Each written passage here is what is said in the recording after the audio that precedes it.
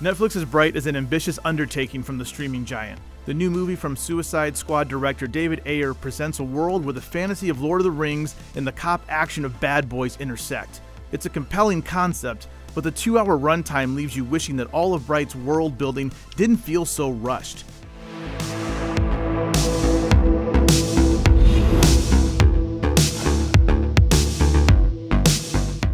In Bright, elves, humans, fairies, orcs, and dragons all live together in a world that closely resembles ours.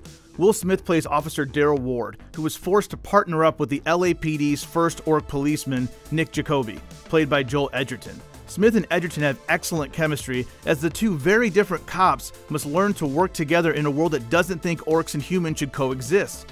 Max Landis' script feels timely, with issues of race, gender, national pride, and police brutality echoing throughout the film. Now take the little homie out LAPD style like you do. While Smith is as full of charm and bravado as ever, it's Edgerton who steals the show. His portrayal of Jacoby is heartwarming. There's an innocence about him that makes his character endearing. He's an orc who's out of place in the world of humans and even among his own people. Most of his fellow orcs don't like the idea of him working with the police.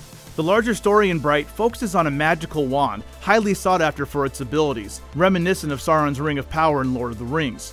Jacoby refers to it as a nuclear bomb that grants wishes. There is an order of renegade elves called the Inferni that want to use the wand to resurrect an ancient evil referred to as the Dark Lord. Many of Bright's shortcomings are due to the poor development of its secondary characters.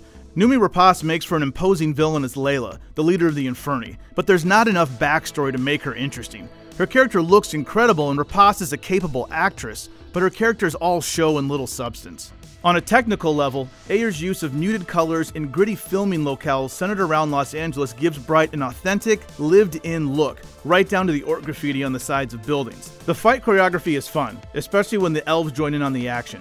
Their kicks and flips dazzle in every scene.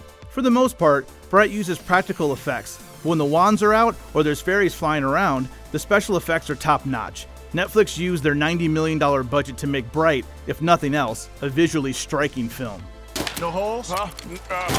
Only the ones that I was born with. Bright could have been something truly special if it had slowed down the pace of its narrative to allow for a fuller exploration of its engaging world.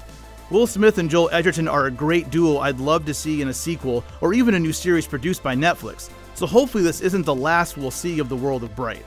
Thanks for watching. For more reviews, check out what we thought of Star Wars: The Last Jedi and The Shape of Water. And be sure to like and subscribe to IGN everywhere you like to watch.